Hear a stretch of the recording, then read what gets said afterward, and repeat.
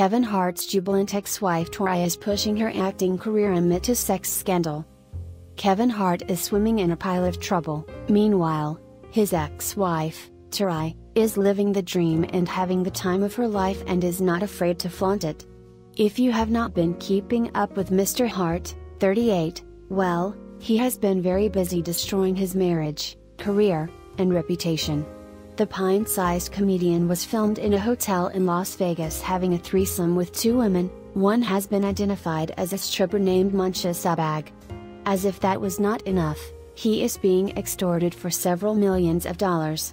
A few days ago, Torrei, 39, appeared in a brief clip that was filmed on the set of her new movie, Perfectly Single, where she was getting her hair and makeup done. Her epic caption for the clip read, "Day 2 of shooting #Perfectly Single movie with my boy, Joe Torrei, 51. I'm just out here living my best life ever.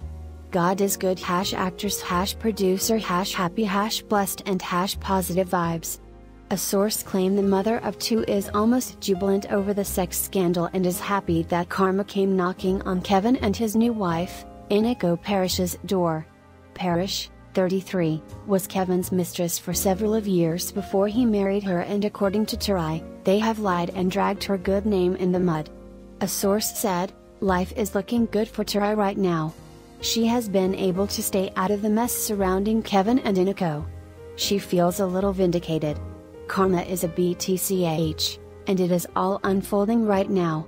Especially with Inigo stirring up trouble with her comments recently.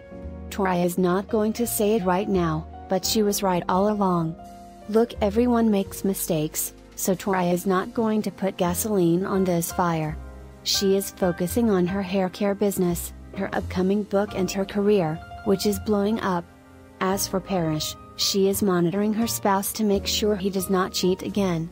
A source claimed, she wants all his passwords and the right to look at his phone anytime. Now, it is on him to prove to her that she can trust